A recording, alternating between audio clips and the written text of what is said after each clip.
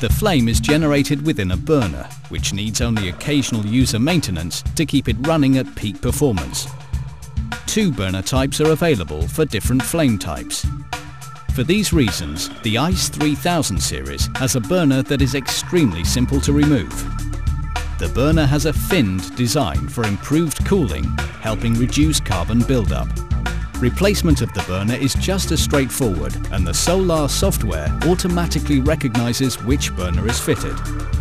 Lighting the flame requires just the push of a button. As some elements need more energy for atomization than others, it is essential to have a flexible choice of flame types. The standard air-acetylene mixture provides a flame of about 2,500 degrees Celsius, suitable for group 1 and 2 elements and many transition elements. Some elements require the hotter nitrous oxide acetylene mixture, with flame temperatures approaching 3,000 degrees Celsius.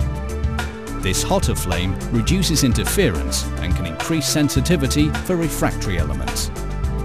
Flame AA methods normally analyze one element at a time, but methods can be run in an automated sequence, allowing multi-element analyses.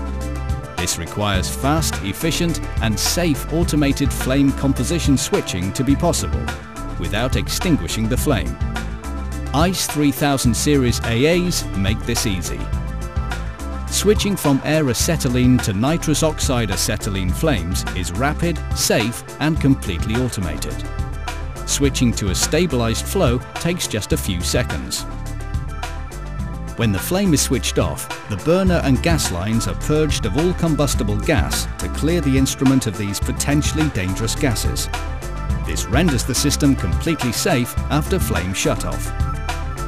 Automated flame switching is essential for fully optimized multi-element analyses, and the iCE 3000 series spectrometer and its Solar software wizards enable automated flame setup, optimization, switching and shutdown quickly, easily and safely. For more information on the iCE 3000 series, visit www.thermo.com/ice or call your local sales office.